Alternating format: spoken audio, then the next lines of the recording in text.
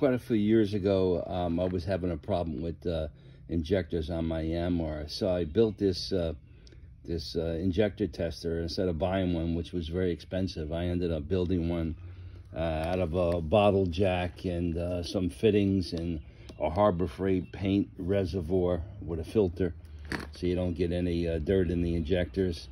The bottle jack was modified to, instead of the piston coming up, it was modified so it couldn't come up with a fitting in it. It's all welded. And when you pump it up,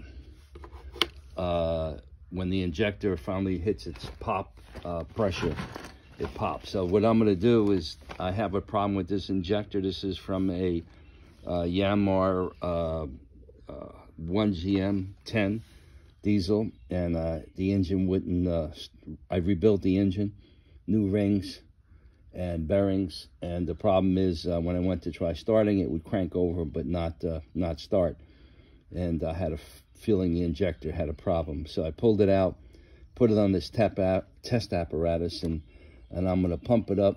The injector should pop around 1900 psi, so I'm going to pump it up right now, and it should pop at 1900. I'm up over 15, and I'm over 2000, and it's not popping. So there's a problem with the injector. So what I'm going to do for the second half of this video, I'm going to take the injector apart and see what the problem is. Right now I think you may be able to see it. I have two gauges. The first one is an analog gauge with glycerin inside. The second one is a digital gauge, but the battery is dead. So it tells me the exact pressure that it pops at. But I know it's not popping over 2,000 RPM. I mean 2,000 PSI. So there's a problem with the injector. So at this point in time, I'm going to release the pressure, and what I do is, this is normally how when you lower the jack, you would turn this. That reduces the pressure.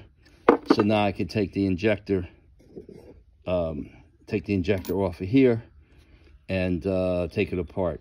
What I did do is I put since I have diesel in the reservoir up here, I had to put a shut-off valve so the diesel doesn't run down and fill the cylinder up and then run out and overflow over here. So I have to shut this off so I don't get diesel running out of this fitting when I loosen it up. So I'm going to be pulling the injector apart, and I'll be making a second or maybe third video and explaining what I'm doing with the injector, how to get it fixed. Yeah.